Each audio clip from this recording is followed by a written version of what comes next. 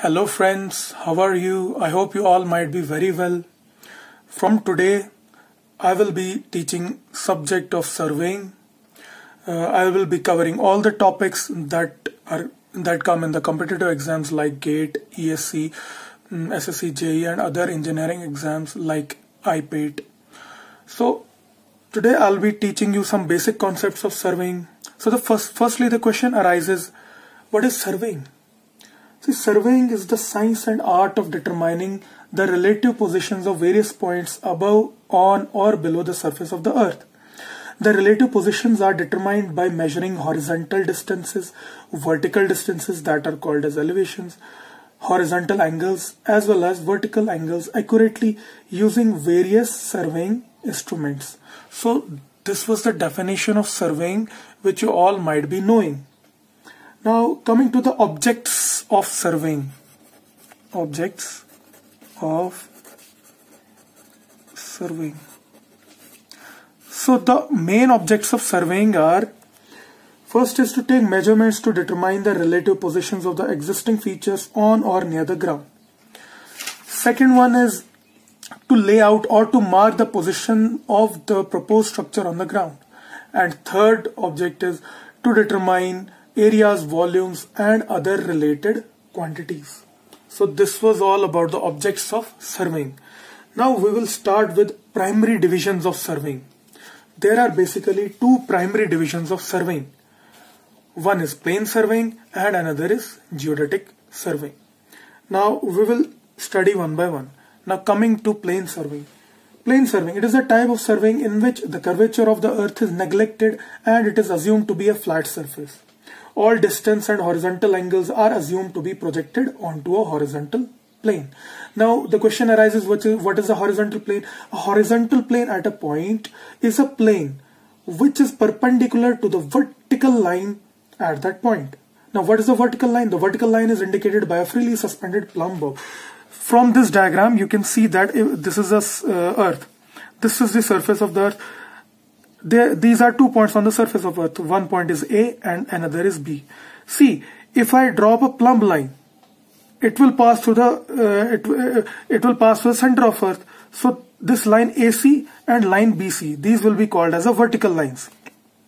And if we talk about the horizontal line, if we draw tangent at point A and point B respectively, we will get the respective horizontal lines at A and B respectively. So a horizontal plane may be shown as this, which is perpendicular to the vertical line passing through it. And similarly in this, for this vertical line, a horizontal plane may be drawn as this. So now the important question arises that at which places we can use plane surveying and on which places we can use geodetic surveying. See, plane surveying can be safely used when one is concerned with small portions of the Earth's surface and the areas involved are less than 250 square kilometers. So this is the first main important point to be considered.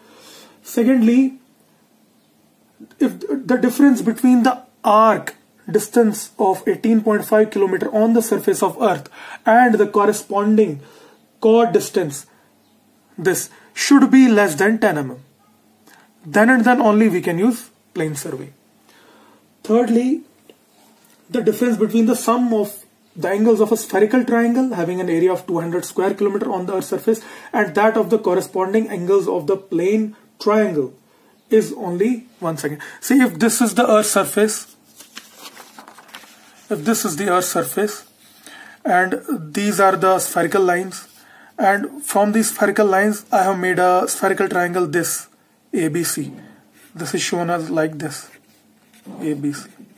And a plane triangle is also drawn in between it, ABC.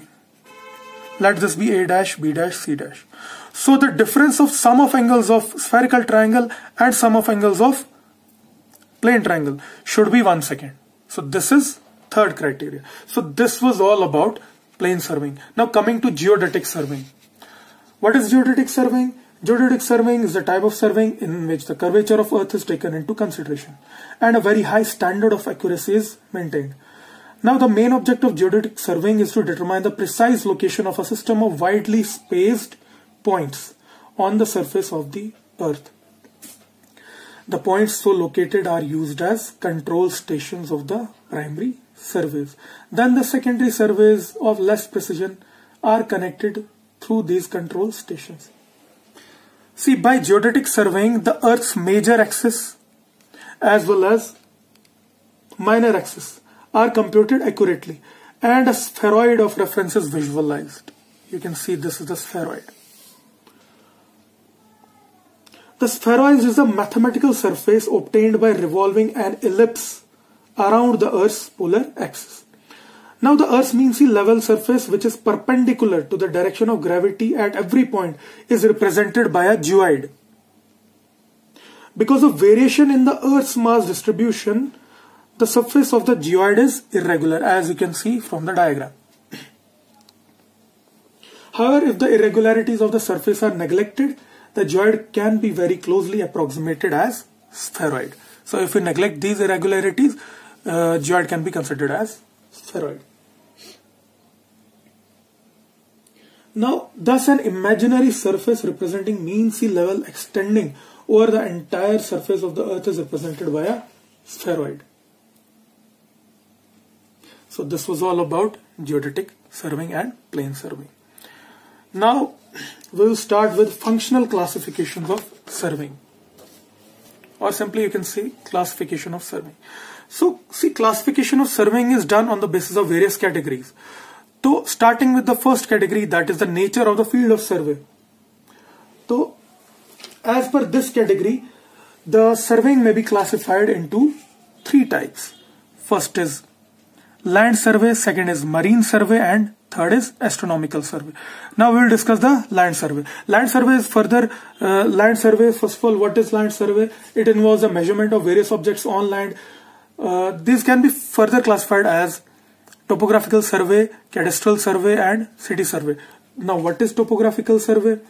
This type of survey consists of measurement of various points to plot natural features such as rivers, streams, lakes, hills and forests, as well as man-made features like roads, railways, towns, villages and canals. So this is all about topographical survey. Now coming to cadastral survey, it is one of the important types of surveys of land survey. These surveys are used for making boundaries of municipalities, states, etc. The surveys made to mark properties of individuals also come under this category. Now third one is city survey. The surveys made in connection with the construction of streets, water supply and sewage lines fall under this category. So this was all about land survey. Now coming to marine survey or hydrological survey. As the name suggests, marine or hydrographic survey, these are the surveys conducted to find the depth of water at various points and bodies of water like sea, river and lakes.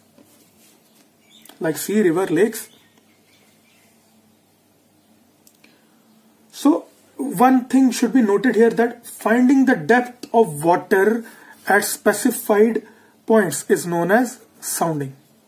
This is an important term. Now coming to the second category of classification, that is classification based on object of surveying. So on the basis of object of surveying, the surveys may be classified as engineering survey, then military survey, mine survey, geological survey and archaeological survey. So we will start with engineering survey. What is engineering survey? The objective of this type of surveying is to collect data for designing roads, railways, irrigation, water supply and sewage disposal projects.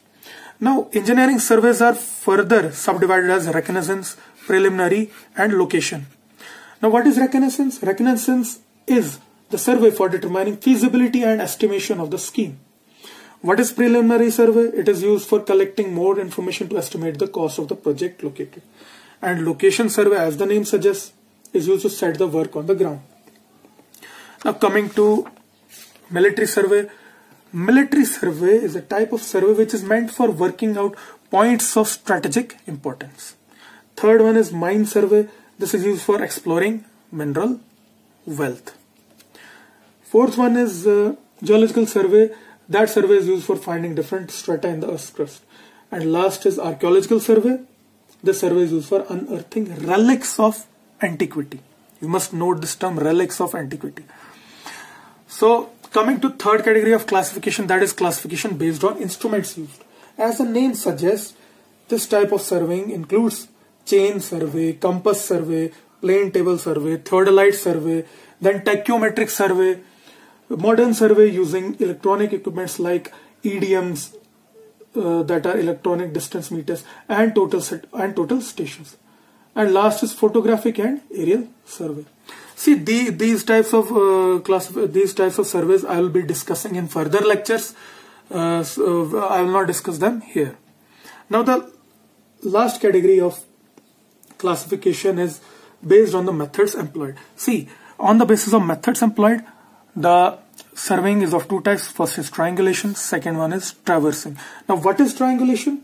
In triangulation, control points are established through a network of triangles. That means we divide the whole area into a network of triangles and perform the survey work. Now what is traversing? In the scheme of establishing control points, these control points consist of a series of connected points established through linear and angular measurements. If the last line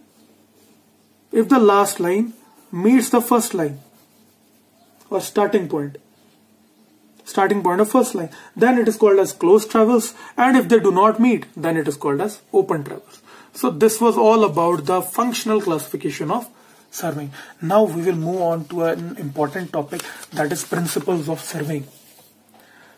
There are only two principles of surveying. First one is working from whole to part. Remember this, whole to part. And second one is extra care in fixing positions of two control points. So these two are the important principles of surveying. Now see, from first one is working from whole to part. While we survey large areas, a system of control points are identified and they are located with high precision. Then secondary control points are located using less precise methods. With respect to secondary control points, details of the localized areas are measured and plotted. So this is called working from whole to part. This principle in surveying helps in localizing the errors. If the surveying is carried out by adding localized areas, then errors accumulate.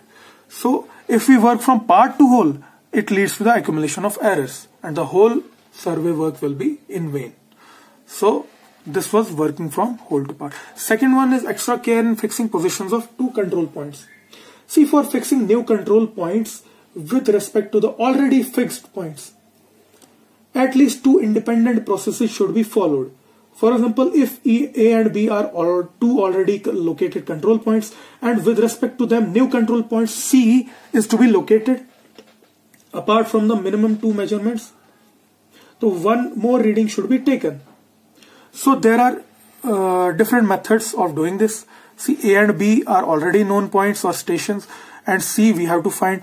We can either perform chainage from A and B to directly to C, we will get the point C, or we can use the method of offsetting. Third is taking the bearings, method of bearings from only one point. Fourth method is taking bearings from both points A and B and finding the point C. And last method is taking bearing from one point and chainage from another point. So this was the second principle of surveying. So these principles are very important as far as surveying is concerned. Now this was all about today's lecture. Hope you might have enjoyed it. Now we will be discussing some important numericals which have come in GATE and ESE. Hope you will like to solve them. Now the first question is, this question came in GATE 2008. It was a 1 mark question. The question says the type of surveying in which curvature of earth is taken into account is called. The options are geodetic surveying, plane surveying, preliminary surveying, topographical surveying. So as I already told you, when curvature of earth is taken into account, that type of surveying is called as geodetic surveying.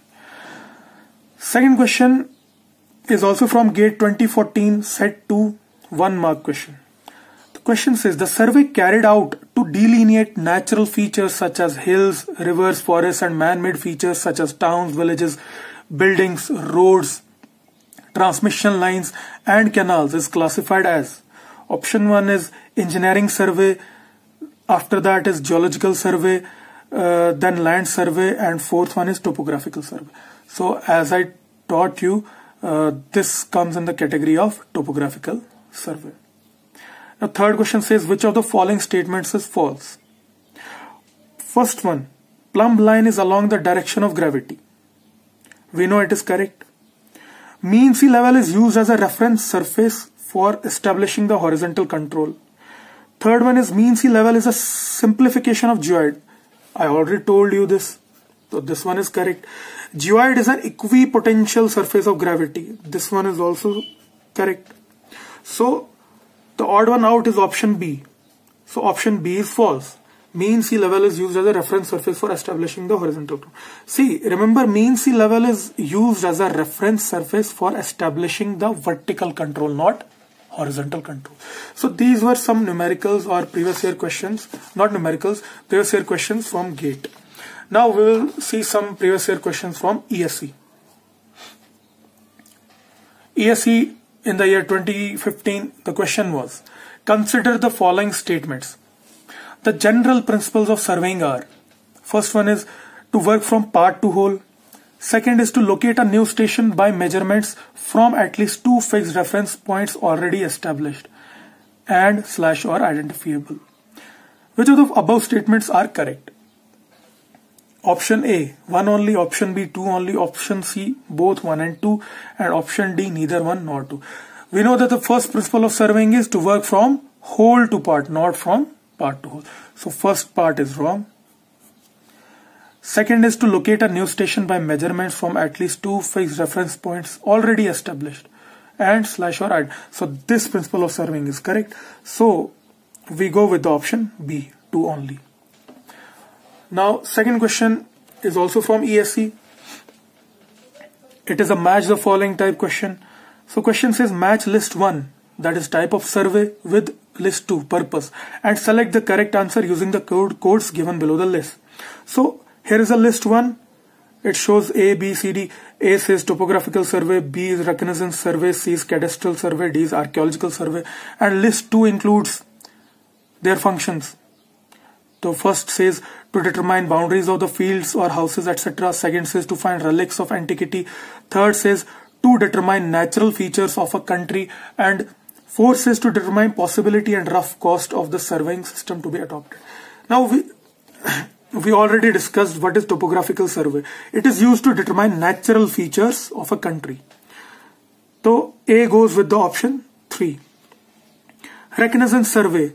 It is used to determine possibility and rough cost of the surveying system to be adopted.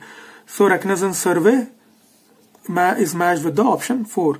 Now cadastral survey, as I discussed, it is used to determine the boundaries of the fields or houses. So C goes with the option 1. And D is archaeological survey. It is used to find the relics of antiquity. So our option goes with A. Answer goes with the option A. A3, B4, C1 and D2. So these were some previous year questions. I hope you might have enjoyed these. Now I'll start a new topic, that is scale of a map and RF factor, you can say. Scale and RF factor, scale of a map.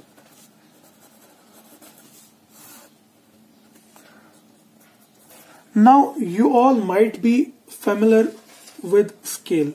What is a scale? So scale is nothing but it is just a representation on a map. It is not possible and also not desirable to make maps to full scale. All distances are reduced by fixed proportion and drawings are made. So the scale of a map or the drawing is the fixed proportion which every distance on the map bears to the corresponding distance on the ground. Thus, if 1 mm of paper on the paper represents 1 meter on the ground, see, if 1 mm on paper or map represents how many meters? If this represents 1 meter on the ground,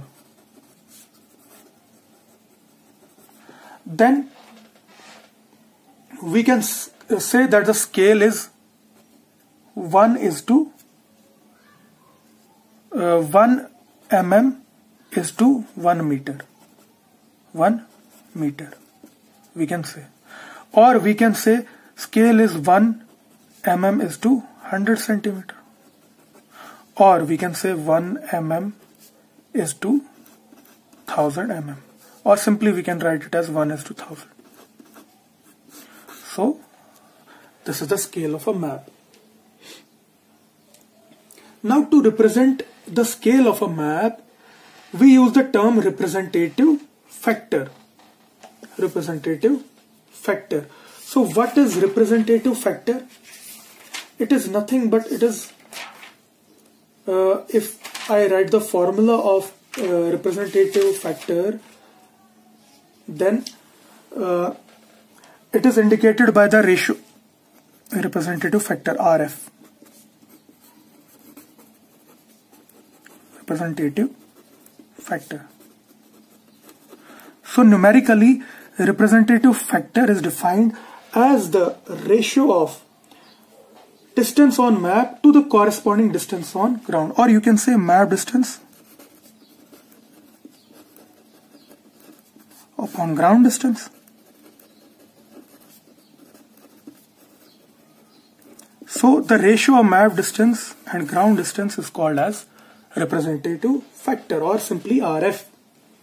So if 1 centimeter is equal to 50 centimeter, if we are using scale is given as 1 centimeter is to 50 meter. So its RF factor will be map distance. This is the map distance, 1 centimeter upon ground distance is 50 meter. So on changing the units, we get 1 centimeter by 50 into 100,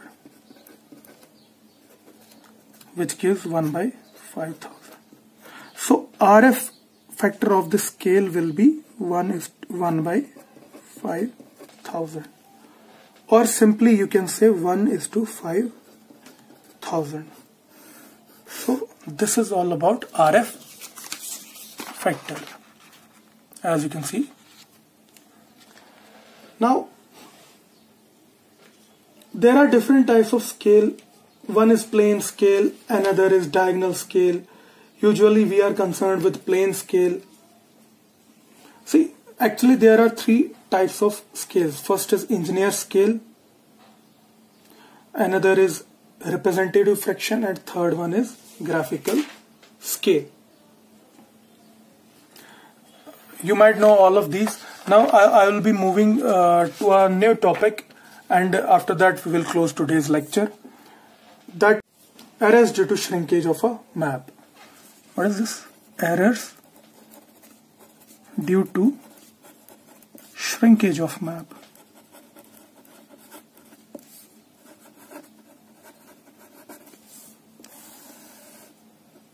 See, maps may undergo a lot of temperature changes or other changes, due to which a lot of error, it causes stretching or shrinkage of the maps. So we are here dealing with the shrinkage of the map. So due to shrinkage, what happens?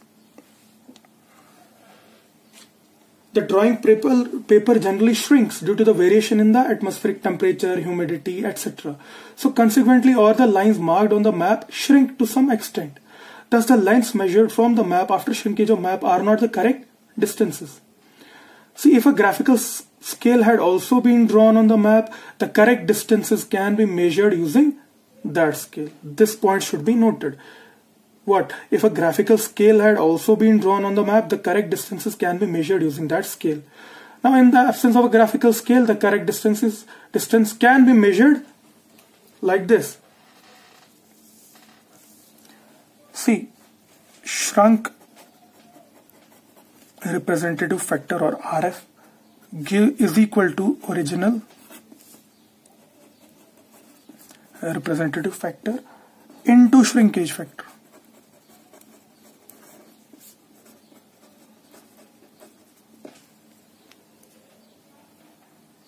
Thus you can say that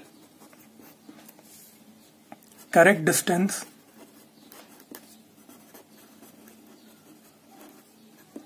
is given as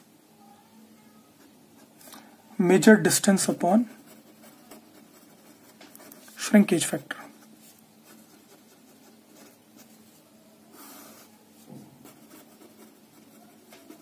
Shrinkage factor. Or in terms of area, correct area is equal to measured area upon shrinkage factor square of shrinkage factor. So these are two most important formulas for calculating the correct distance or correct area due to error due to shrinkage of map. See, actually what happens here is actual formula is shrunk scale. After shrinkage of map, the shrunk scale is equal to original scale into shrinkage factor.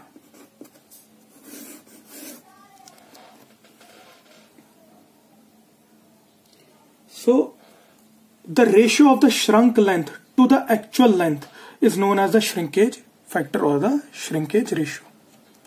What is shrinkage factor or shrinkage ratio? This is equal to the ratio of shrunk length to actual length upon actual length. So this is the definition of shrinkage factor. So this was all about errors due to shrinkage of map, and this is all about today's lecture. So I'm closing here for today's lecture. Hope you might have liked this lecture. If you like this lecture, then please like this video and subscribe the bell button. Okay, goodbye.